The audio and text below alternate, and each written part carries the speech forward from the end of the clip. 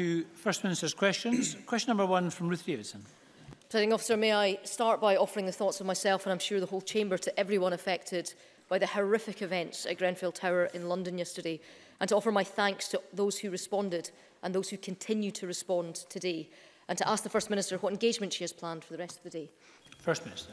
Presiding Officer, we have all been horrified by the tragic events in London this week. I'm sure the thoughts of the whole Parliament are with everyone affected, and in particular with those who have lost loved ones. I also want to record my gratitude and appreciation to the emergency services who have been responding and who continue to respond. The investigation into this fire is clearly at a very early stage, and while there appear to be very serious questions to be answered, we must be careful not to speculate at this stage. That said, members will wish to know that the Local Government Minister has this morning discussed the fire with local authority colleagues. A ministerial group will also be convened to review Scottish regulations and to ensure that we are standing ready to take any actions necessary as lessons are learned from this catastrophic fire. But in the meantime, our thoughts remain with all those affected. Later today, Presiding Officer, I will have engagements to take forward the Government's programme for Scotland. Ruth Davidson. Thank you, Presiding Officer. Last week, the SNP lost 500,000 votes and 21 MPs. This after the First Minister had put her plan for a second independence referendum as early as next year at the heart of her campaign. With the benefit of hindsight, does she now think that that was a mistake? First Minister. Well, of course, Presiding Officer, last week the SNP won the election in Scotland.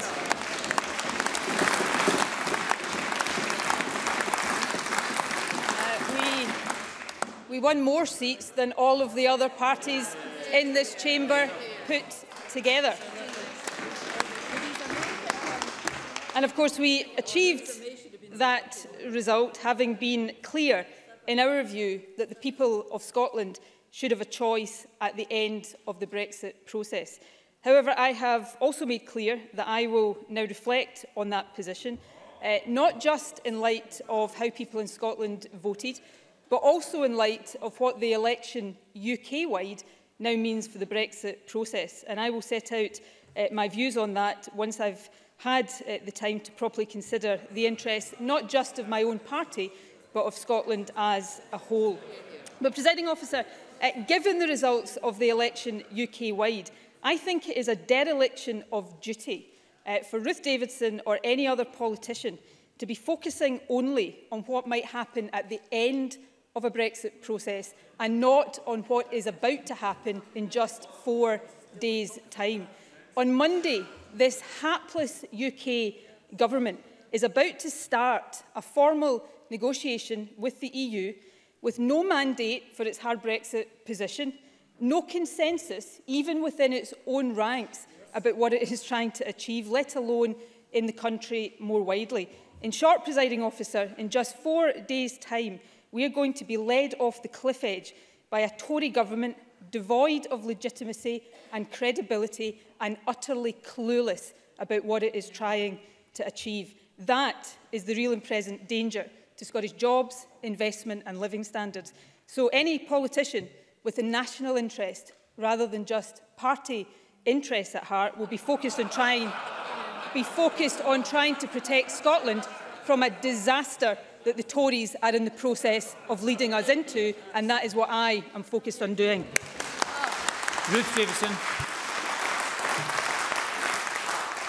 Nicola Sturgeon talks about Scotland's national interest at heart. Well, Thursday's election was not the only test of public opinion in the last week. Today, fully 60% of people in Scotland say they don't want a second independence referendum, more than double the number who back one. Indeed, even a third of yes voters say they don't want a referendum.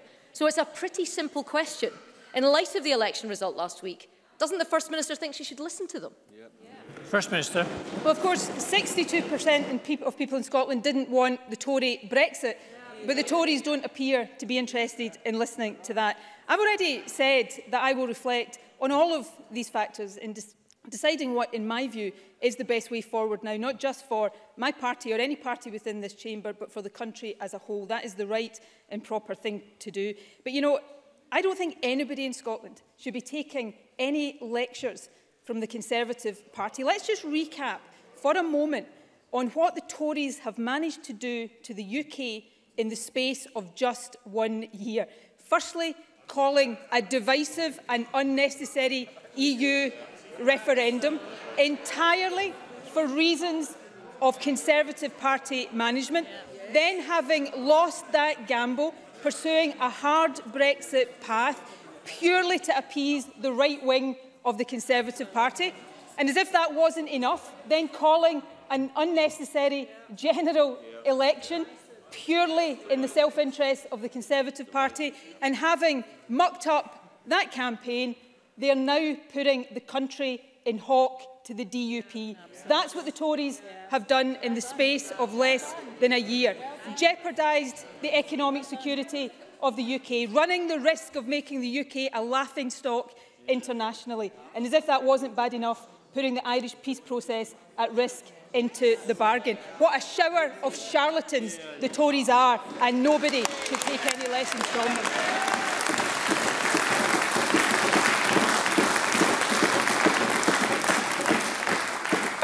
Ruth Davidson. It's the same every single time. Ask her for a referendum plan and she hides behind her Brexit bogeyman. Every single time. But let's hear what the message is. The message has been from this First Minister on the referendum plan. It's hunker down. It's attack anyone who asks for a little bit of clarity and hope that none of us notice that they're pressing on regardless. Well, we all remember what happened after the Brexit vote last summer. Within hours of the result, hours of it, the First Minister pounced to put a second independence referendum on the table. Yet, this week, when independence is under threat, she suddenly insists it must be wrong to take a knee-jerk decision. Total double standards. Presiding officer, some of our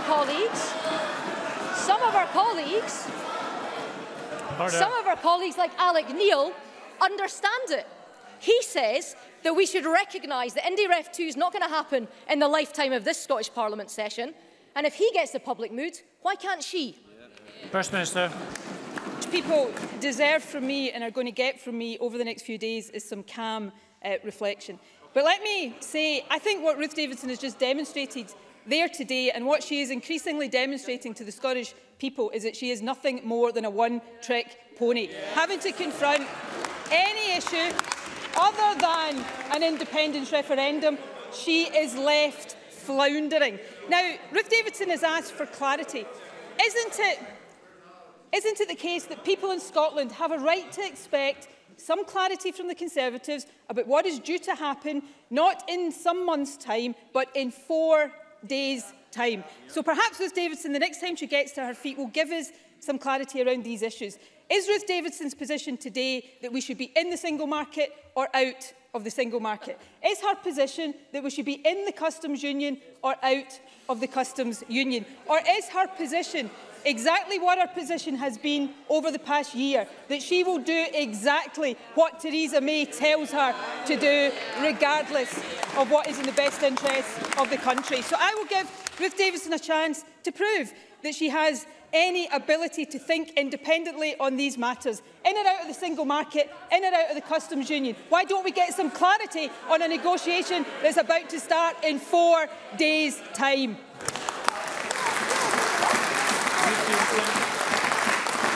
Officer, I make no apologies for raising her referendum threat today, because given she won't talk to... Order. Given that she won't even talk to her own cabinet about it, I thought they might like to hear what your plan actually is. So, first of all, the First Minister talks about decisions made in the best interest of Scotland. But doesn't she realise that is precisely what we did in 2014? The majority of people in Scotland believe that staying in the UK is in the best interest of Scotland. So let's cut to the chase today. This has got nothing to do with listening to the people. It's all about how she can find a way to reflow or rebrand her sinking dream of independence. And the people of Scotland just want to put it behind us. We just want to put it behind us. And she says she's listening to the folk of Scotland, and so she should. Her referendum isn't wanted, so will she ditch it now? First Minister. Tell us. Well, everybody watching this will notice that Ruth Davidson completely dodged all of the issues about what is confronting this country in 4 days' time. So from me, people will get the calm reflection in the national interest that I have promised. But I say this again, Presiding Officer, this country in 4 days' time is facing the prospect of being taken off a cliff edge by a Tory government in Westminster that does not have a clue what it is doing. That is completely unacceptable. And I think what people in Scotland want to know from Ruth Davidson is what is her position on these vital issues, because Scottish jobs depend on it, Scottish investment depends on it, Scottish living standards depend on it. So I'll continue to stand up for Scotland and Scottish interests on Brexit and on every other matter, while the Tories simply do whatever they are told to do by their bosses in London.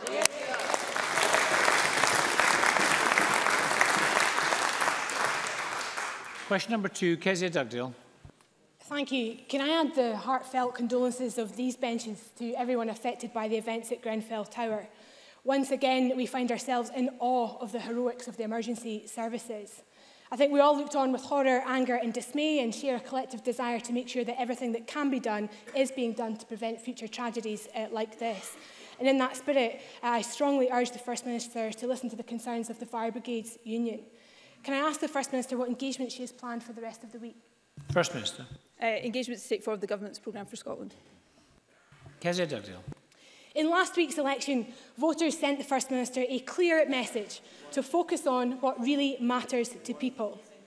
The First Minister still pretends that education has always been her top priority. But we all know that her government has presided over 4,000 fewer teachers, whilst class sizes are up.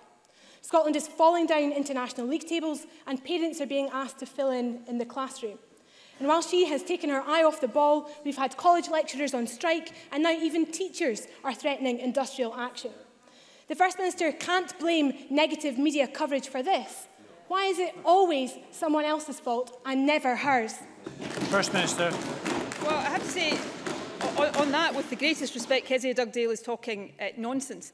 This government, as will be demonstrated when the Deputy First Minister outlines to Parliament this afternoon the next stage in our education reform programme, we take full responsibility for making sure that we equip our education system to raise standards and close the attainment gap. That's why we have in place the new National Improvement Framework. That's why we have in place the new Attainment Fund, including the Pupil Equity Fund that has put £120 million directly into the hands of head teachers. This afternoon, the Deputy First Minister will outline the outcome of the governance review, which will include steps to make sure that we have a school system that puts schools, teachers, head teachers and pupils absolutely at the centre of the system. Kezia Dugdale's raised the important issue also of the recent college dispute, and that gives me the opportunity to set out my clear expectations on that. Agreement was reached on the 19th of May that allowed the strike to be called off, and that was extremely welcome. Discussions have continued since then around some outstanding issues. However, I am very clear that what was agreed on the 19th of May now needs to be fully implemented. I spoke to the chair of the Employers Association yesterday. The Employers Association will meet again on Monday and be asked to ratify the agreement already reached, including payment of the first instalment of the cash settlement. And I hope and expect that that ratification will take place on Monday and that any further prospect of strike action is removed completely. Kezia Dugdale. See, the problem for the First Minister is that this week the EIS union revealed what teachers really think about Scotland's education system. Their workload has increased and fewer than half would recommend teaching as a career. There is a recruitment crisis with hundreds of vacancies, some of which will take up to 3 years to fill. And new figures reveal that teachers are receiving up to £6,000 less than they should if their pay had risen in line with inflation. It is little wonder that teachers are saying enough is enough. What will the First Minister say to teachers who are struggling in our schools? And can I suggest that sorry might be a good place to start? First Minister. Well, what we will continue to do is what we are doing, investing with local authorities to make sure that we maintain teacher numbers, putting more resources into the hands of head teachers to equip them to better respond to challenges they face in the schools. The Deputy First Minister will continue to work to take the action to reduce unnecessary workload on the part of teachers. That's why the SQA and Education Scotland are already reducing and clarifying the guidance they provide to teachers. Education Scotland has already published clear advice for teachers and on what they should and shouldn't be expected to do in the classroom. Definitive benchmark guidance on literacy and numeracy has already been published. In fact, benchmarks for all the curriculum areas have now been published, replacing a much larger volume of existing material. So we will continue to get on with responding to the challenges that we do face by taking the action that we are taking. That's what responsible governments are expected to do, and that is what this government will continue to do. Kezia Dugdale. I think that response from the SNP backbenches says it all. Because never has the First Minister sounded so out of touch with the reality on the ground. And the truth is, the First Minister has taken teachers for granted for years. And now they are threatening strike action just to get John Swinney to sit up and pay attention.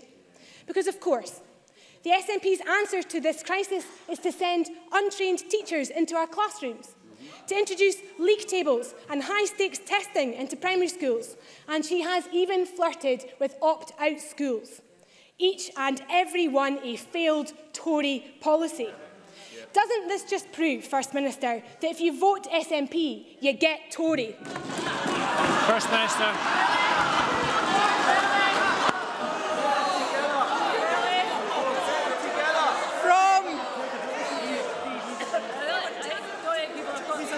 From the leader who actually advised some people in Scotland to vote Tory. That's a bit rich.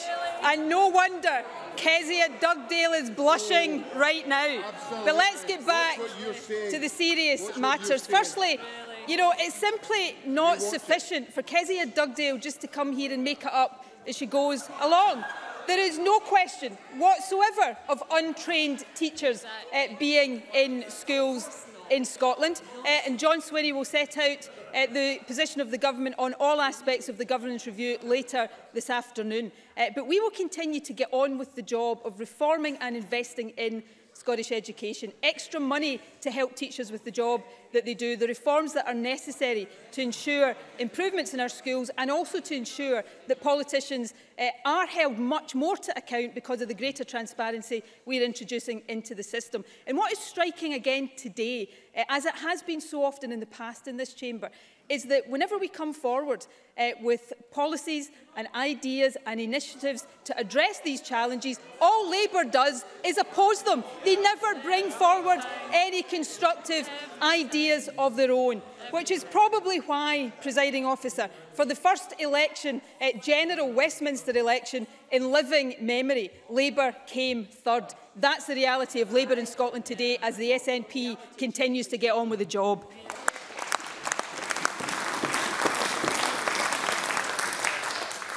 I have a couple of constituency supplementaries. The first from Bob Doris. Presiding Officer, I extend my sympathies to everyone impacted by the horrific and deeply shocking events of the Grenfell Tower fire tragedy. First Minister, my constituency of Maryhill and Springburn has several high-rise tower blocks. There will be many MSPs in this chamber with similar stock right across their constituency. I also know my local housing association will place a significant priority on safety, including fire safety. But that will not stop those living in such properties having understandable concerns. Whilst I welcome the steps already taken by the First Minister outlined today, does the First Minister agree with me that we must ensure the most appropriate and rigorous fire safety regulations possible are in place, that we reassure worried householders, but that we must also ensure that whatever lessons must be learned from the Grenfell tragedy in the weeks and months ahead, that they are also learned and acted upon here in Scotland? First Minister. I agree very much with Bob Doris. I know that many members across the chamber, perhaps in particular members like Bob Doris and myself, in fact, who represent urban constituencies with high-rise flats within them, will feel particularly concerned at the tragic events we've seen in London this week. As I said earlier on, while I think there are the most serious questions to be answered in the case of this tragic fire, given how early a stage the investigation is at, it is important that we don't rush to judgment or early speculation about the causes of that fire. But nevertheless, we must be, and I'm acutely aware of the responsibility the Scottish Government bears here, we must stand ready to provide whatever reassurance we can to people across Scotland who are living in similar accommodation and who may have very understandable concerns as a result of what we've seen this week, but also that we are standing ready to learn any lessons that require to be learned as the causes of this fire become clearer. That's why the Local Government Minister had those early discussions with local authority partners this morning. We will also discuss these matters, particularly around fire safety and regulation, with the Scottish Fire Service, and the ministerial group that I refer to will be convened to make sure that on an ongoing basis and in as close to real time as possible, we are learning any lessons that have to be learned and taking whatever steps in Scotland required to be taken. Any member who has a constituency interest in this, I know all members have a very human interest in this, but any member who has a particular constituency interest in this, we would be happy to keep very closely updated on any steps the Scottish Government consider are appropriate. Liam Kerr. Thank you, Presiding Officer. Yesterday, a Press and Journal report revealed that an Aberdeen man had died following a 999 call handler error last month. Information regarding the call had not been passed to the dispatch team, and by the time the error was realised and an ambulance dispatched, 33 minutes had passed. Tragically, the man had passed away.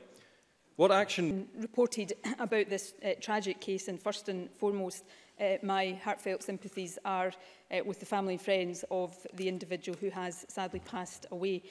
This case is under investigation by the Scottish Ambulance Service. The Health Secretary has already spoken to the Chief Executive of the Scottish Ambulance Service to seek and get assurances that there will be a full and proper investigation. Given that that investigation is underway, it would not be appropriate for me to go into any more detail or speculate on the outcome of that, but the Health Secretary would be happy to correspond further with the member when we have more detail as a result of the investigation that is currently underway. And Tavish Scott. Thank you, Presiding Officer. The First Minister will be aware that the energy regulator Ofgem and SSE have announced this week the closure of the Lerwick Power Station with a loss of 25 permanent jobs and apprenticeships. They are to replace the power station with a cable importing wind from Caithness, but that cable will not allow large-scale renewables to be exported from Shetland.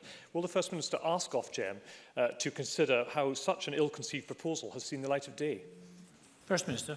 I'm very happy to ask the relevant Minister to discuss this further with Ofgem. I mean, we are aware of the proposed new energy solution for Shetland, which would seek to connect Shetland to the Scottish mainland for the first time, while also having some diesel supply on island. While there are aspects of that, of course, that contribute to our approach to cleaner energy, there are also understandable concerns about security of supply and also the issues around export that Tavish Scott has referred to. Now, this is something that, of course, has been brought forward by the Scottish and Southern Electricity Networks and also has been overseen by Ofgem, which is an independent regulator. But I recognise the concerns that Tavish Scott is expressing on behalf of his constituents. I will ask the relevant Minister to speak with Ofgem to make sure that those concerns are conveyed and then to have further discussions with Tavish Scott as a result of that. Question 3, Patrick Harvey. Thank you, Presiding Officer. May I add my concern and that of my party for those affected by the shocking events at Grenfell Tower and our concern for those already suffering, grieving or worrying still about friends and relatives and fearing the worst. And may I ask the First Minister when the Cabinet will next meet? First Minister. The Cabinet will next meet on Tuesday. Patrick Harvey. Thank you. 2 weeks ago, the government's consultation on fracking and unconventional gas was closed. It's been reported that there are tens of thousands of responses, and the First Minister may already be in a position to confirm whether this is one of the biggest public responses to a government consultation ever. And since it closed, even more concerns have been raised on the health impacts of fracking, with reports of over 150 studies linking the chemicals used in the fracking industry to cancer risk, to permanent lung damage, for example, by exposing workers to benzene and silica dust, amongst other substances. And these concerns extend to the wider public health fears as well. The temporary moratorium, which has been in place for a year and a half and which we know cannot last for the long term, the government knows that it's going to have to make a decision. They've previously given a commitment that a final decision on a full ban will be made by the end of this calendar year. Now that the consultation is closed, can I ask the First Minister to confirm that timetable and give a clear commitment that the decision will be made and a vote brought to Parliament before the end of this year? First Minister. That is the timetable we continue to work to, and let me also restate our commitment to bringing a vote to Parliament. We said that when we launched the consultation, and nothing has changed about that. Patrick Harvie asked me specifically about the scale of the consultation responses. I think it's important to say that final numbers are still being confirmed through the validation and verification process, but in the region of 60,000 responses have been received. A considerable number of those responses have been via postcard and petition campaigns, but it is important, and I'm sure Patrick Harvie will agree with this, it is important that we now properly analyse those consultation responses and use that as the factor that we will take into account when reaching a final decision. Patrick Harvie is right. There is absolutely no doubt about that a moratorium by its very nature is temporary, and we will have always said that that moratorium is in place pending a final decision on the substantive issue. I think it's important also to recognise that the reason we have taken this very cautious and precautionary approach is exactly because of those concerns that Patrick Harvie has outlined. There are many people with a range of different concerns about fracking, from environmental to health to transport concerns. None of those concerns could or should ever have been brushed aside. So that's why we're taking this approach and will continue to do that and take into account all of these views and concerns. And the final point I would make is to reassure people that while this process is underway, that moratorium does remain in place. And what that means is no fracking or drilling for coal bed methane can take place in Scotland until the outcome of this process. Patrick Harvie. I'm pleased that the extraordinary number of responses will demonstrate the breadth of concern about this issue, and I'm pleased also that that number of responses will not be used as an excuse to delay the process. Of course, there needs to be analysis of those responses, but we do need clarity, and every one of those 60,000 people deserves clarity that the decision will be made this year. And there will be widespread expectation that that decision will be for a full and permanent ban on these techniques. The SNP's 2016 manifesto said, "We will not allow fracking or underground coal gasification in Scotland unless it can be proved beyond any doubt that it will not harm our environment, communities or public health." And since the publication of that document, we still see SNP activists campaigning wearing frack-off badges, and we hear SNP politicians saying things like, "It's time to bring to an end the Tory days of gung-ho fracking policies in Scotland," or "Jobs, water quality, food and drink would all be unnecessarily put at risk." Comments which clearly are incompatible with a positive decision to give the green light to these techniques. Does the First Minister also agree that if Brexit, in fact, goes ahead as the UK government plans, it will mean that a huge number of the environmental controls and protections which will affect this industry and many others which threaten public health in Scotland will be decided here? Can we seek a clear and absolute guarantee that not one of those regulations will be downgraded, watered down or weakened in Scotland? First Minister. Well, to take the latter part of Patrick Harvie's question first, I think even our harshest critic would suggest that the concern about the watering down of environmental regulations post-Brexit is not a concern that people should have about this government. It is certainly a concern that people should have about the current UK government. We take environmental protection and regulation very, very seriously. Indeed, one of my many concerns about the Brexit process is the fact that we will see a fragmentation of that environmental protection through the process of the UK leaving the EU. Back to the issue of fracking, I would have thought Patrick Harvie would have welcomed the fact that he is able to quote so many members of the SNP agreeing with his position. I have described myself previously and would continue to do so as somebody who is personally very sceptical about fracking for many of the reasons that Patrick Harvie has outlined. What we said in our manifesto around this absolutely stands, and that is the standard by which we will assess this issue. But we have embarked on a process of consultation, which of course follows the process of expert research work that we did into a range of these issues, and it is vital that we conclude that conclude that with all due process and in good faith. So we will do that. We will do that in the timescale that we set out and come to a final decision in that timescale. And lastly, again, as I said in my first answer, people in Scotland can be assured that pending the outcome of this process, there will be no fracking in Scotland. That's why the moratorium at the moment is so important. Further supplementary from Marie Todd. Thank you, Presiding Officer. Roaming charges within the EU have been abolished from today, meaning that we don't get billed excessive amounts for making calls and sending text messages abroad. Has the Scottish Government had any assurances from the UK Government that they'll work to preserve this benefit in Brexit negotiations? First Minister. We've had, to the best of my knowledge, absolutely no assurances from the UK Government on what is a very important issue for people who use mobile phones in other European countries. There's no doubt that the abolition of roaming charges is one of many benefits arising from the digital single market, and I think it's vitally important that Scottish consumers continue to benefit from this post-Brexit. In spite of continued lack of meaningful engagement on the part of the UK Government on any of these matters, the Scottish Government will continue to engage in good faith to ensure that our interests are represented as these negotiations get underway, as I would remind the Chamber, in just 4 days' time. Question number 4, James Dornan. To ask the First Minister what the Scottish Government is doing to support LGBT rights. First Minister. I'm very proud of this Government's record on LGBTI rights, including, of course, the introduction of civil partnerships and now equal marriage for same-sex couples. We have robust and inclusive hate crime legislation in place. We've established the LGBTI Inclusive Education Working Group, and we also intend to reform gender recognition law.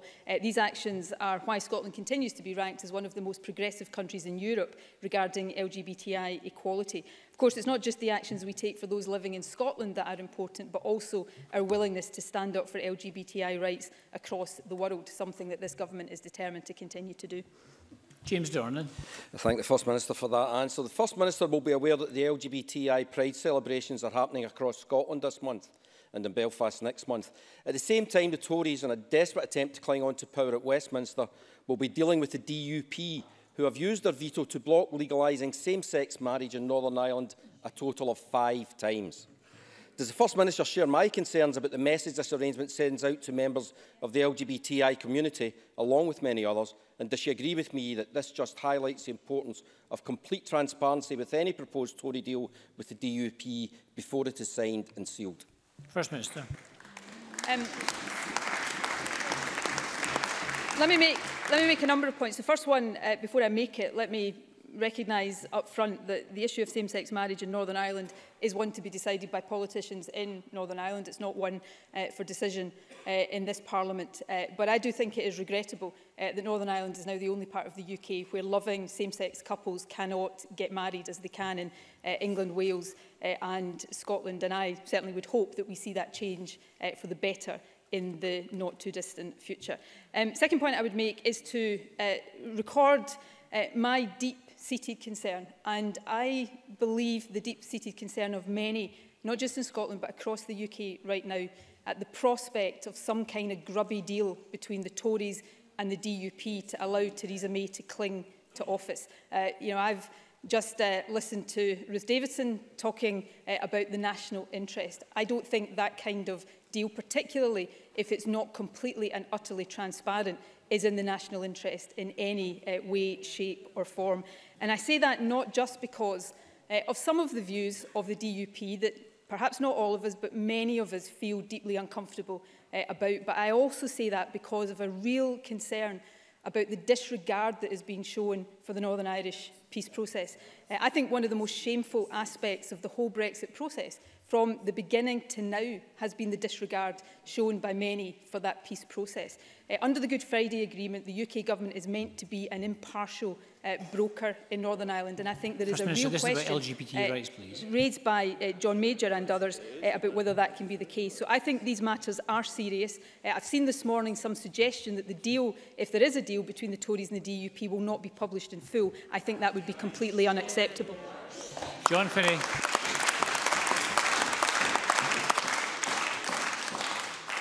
Thank you, Presiding Officer. Excuse me. First Minister, in September of 2015, the Scottish Government received a letter from Marlene Fraser, the present leader of the Democratic Unionist Party, then in her capacity as a Government Minister, and it was about Scotland's equal marriage legislation. My colleague Claire Bailey, Green MLA for South Belfast, describes this as part of Mrs Foster's anti-equality offensive. Rather than hide behind freedom of information, will you publish that letter?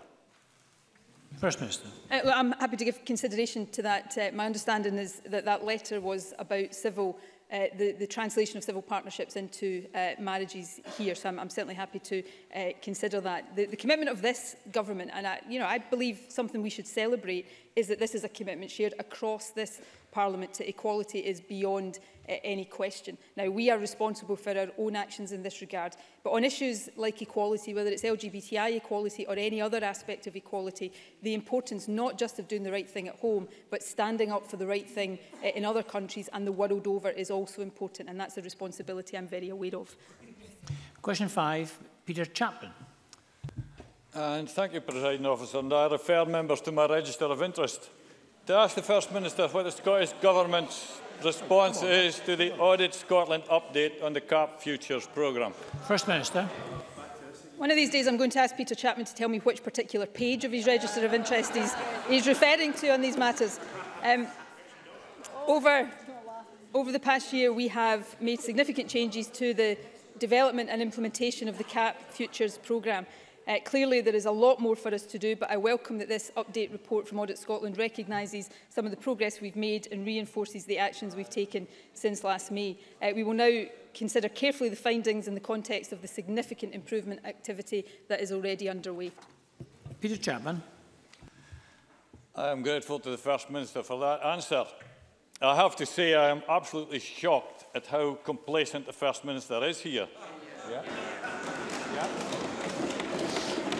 Because let me be clear, farming communities are not so relaxed about these issues as she is.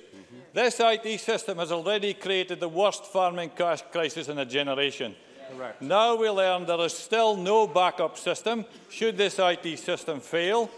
There is the possibility of a 60 million in EU fines for non-compliance, and yet more money is needed to get the system working. Farmers across Scotland are still waiting for 2015 and 2016 payments, and worst of all, we face at least another year of this chaos until this system is fully compliant. In light of this catalogue of errors, does the First Minister take responsibility for this catastrophe, and how can our farmers ever trust her again? First Minister. Well, as I've said in this chamber before, I take full responsibility for everything this government does. There is not a shred of complacency on the part of the Scottish Government about this issue. Fergus Ewing has already apologised. I've apologised to farmers for the failures that have been experienced in this system. But that is why a significant part of the time and energy of Fergus Ewing each and every day right now is taken up with ensuring that this system delivers as farmers have a right to expect it to do. Obviously, the member has made a number of comments there that do require to be challenged. I mean, Fergus Ewing, just before First Minister's questions started, challenged some of them. This issue about disallowance risks, the figure of 60 million is entirely speculative.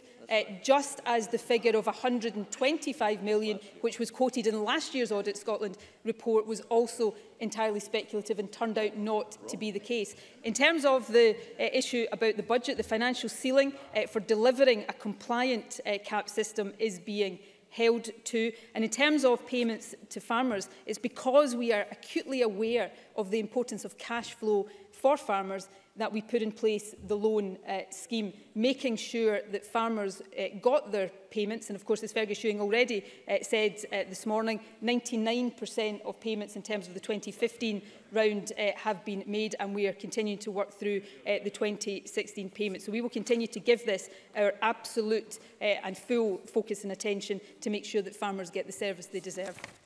Mike Rumbles.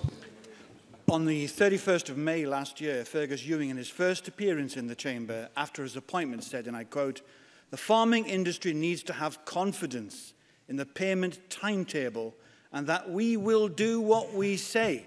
There must be no repeat of the problems that we faced in 2015-16. No repeat." Does the First Minister have confidence that he has fulfilled that promise?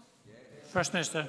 Yes, that is entirely what Fergus Ewing is focused on doing. That's why we've got the loan scheme in place. That's why we are taking the steps to make sure farmers get the money that they are expecting, while we take the steps that many of which are narrated in the Audit Scotland report today to make sure the IT system is doing the job that it is there to do, while we continue to pay attention to the overall budget and the value for money issues at the heart of this. So we will continue, led by Fergus Ewing, to focus absolutely on making sure that we deliver in the way that farmers across the country have the right to expect. Question number 6, Lewis MacDonald. To ask the First Minister whether work by Scottish Government officials on a second independence referendum will now cease. First Minister. Well, in case I didn't mention it earlier on, last week the SNP won the general election in Scotland with more MPs than all other parties combined. But as I have already said, I will reflect carefully on the election result before setting out my views on the next steps. What is clear is that the people of the UK have rejected a hard Tory Brexit, and it's imperative that we now build a cross-party, for-government approach that will protect all of our interests at this time. Lewis MacDonald. She lost a heap of seats. Her flagship policy cost her votes. Yet she seemed to think that she'd won the election. Order. That was... Order, please.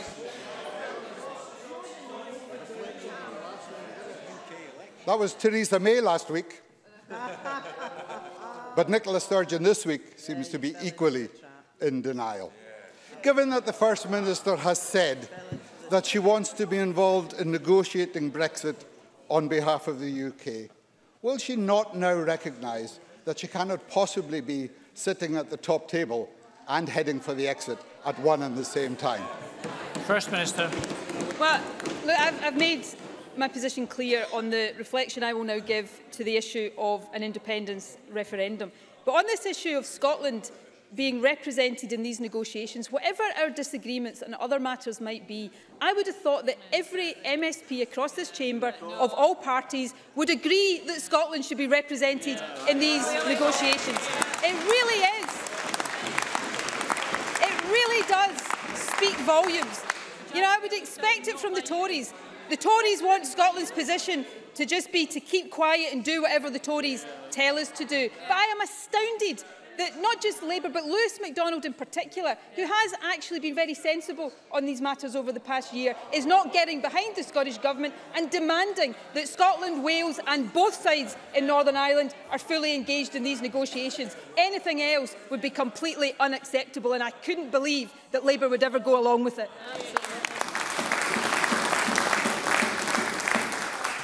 Question number 7, Graham Day. Thank you. To ask the First Minister how the Scottish Government is marking Carers Week. First Minister. Well, firstly, I want to thank carers for all that they do. The Scottish Government continues to support Carers Week, which encourages all of us to better understand the challenging circumstances that unpaid carers across Scotland can face. Aileen Campbell and Jamie Hepburn yesterday visited Life Care in Edinburgh to recognise the work of carer-positive employers who support unpaid carers in their workplace. Our week-long benefit take-up campaign is also running this week in partnership with Young Scot to increase awareness and uptake of carers allowance amongst young adults with caring responsibilities. Graham Day. I very much welcome the actions just highlighted, but I wonder if the FM could outline what further measures and support will be provided to unpaid carers in coming years. First Minister. Well, the Carers Act will extend and enhance the rights of carers to support from next April, and that will help them to continue to care if they so wish, but also to maintain a fulfilling life alongside caring. We will also increase carers' allowance to the same level as job seekers' allowance from summer 2018, and we're committed to increasing carers' allowance further for those looking after more than one disabled child. We'll also continue to promote the Carer Positive scheme to employers, linking with our Fair Work agenda. 72 organisations have so far been recognised as Carer Positive employers, which covers just short of 300,000 employees. That helps carers balance caring and employment responsibilities, but also helps employers retain valuable staff. So across a whole range of issues, we are absolutely determined to do everything we can to support carers in the invaluable work that they do. Thank you very much. That concludes First Minister's questions. We now move on to members' business in the name of Christine Graham. And just take a few moments for members to change seats.